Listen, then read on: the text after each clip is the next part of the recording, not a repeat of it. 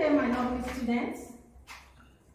Today we want to study a topic that is called water in chemistry for SS2 class. The objectives of this lesson is that you should be able to explain the meaning of water at the end, identify the sources of water, and also state the types of water we have in chemistry. I begin.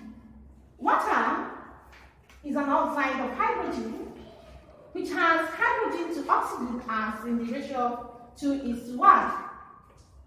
That is a compound which has 3 atoms of hydrogen and 1 atom of oxygen combined chemically together. That is water.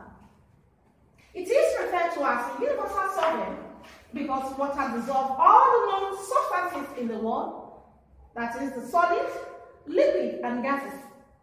Anyone, water is capable of dissolving them, and that is why it is referred to that.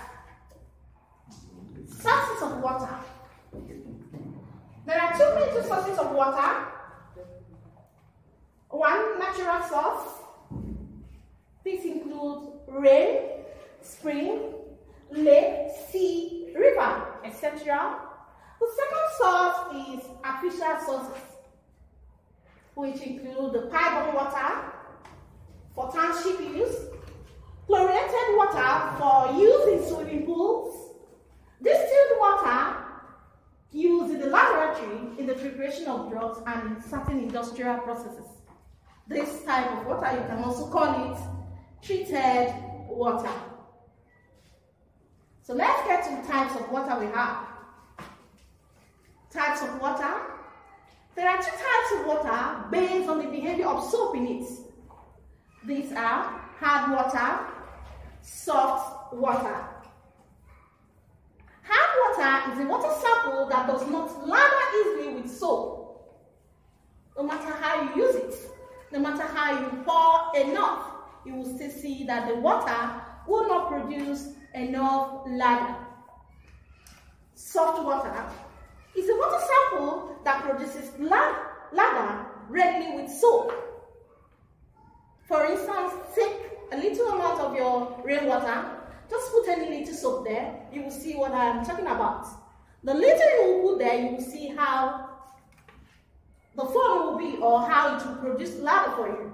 Such is what we call soft water. The hardness of water is due to the presence of soluble salts of calcium, magnesium, or ions in wells, rivers, and seas. All these we have to see today, and with this, I am concluding this topic on water.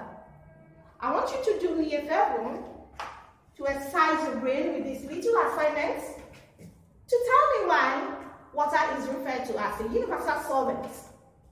Number 2, you distinguish between hard and soft water.